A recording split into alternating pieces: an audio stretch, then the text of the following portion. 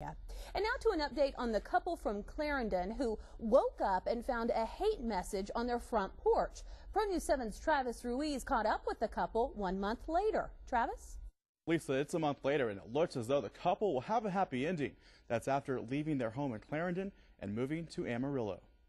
From the Washington Post to the Huffington Post, it's a story that got national attention. This gay couple who lived in Clarendon says they woke up earlier this month and found a hate crime on their front porch. The message says, leave or die Fags. It's really sad that these two men felt unsafe in the community in which one of them had grown up their entire life. The couple, scared for their lives, made the decision to move. Been a real roller coaster of emotions, really.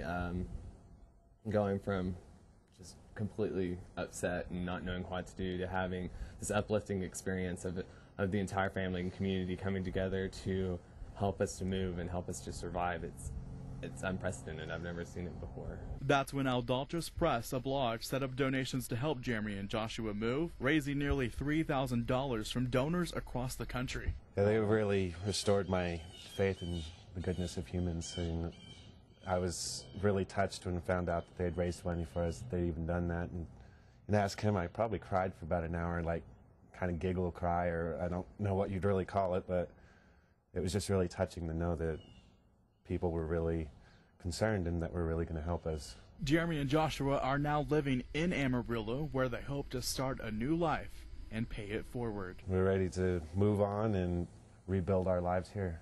Today on is going to be nothing but good thoughts, happy wishes, and working hard to make sure that I can help out anybody else who might need it. Jeremy and Joshua told me that they could not be happier to be in Amarillo. They also said they have received a lot of support from people all across this community. Live in the studio, Travis Ruiz, Pro News 7. Thank you, Travis.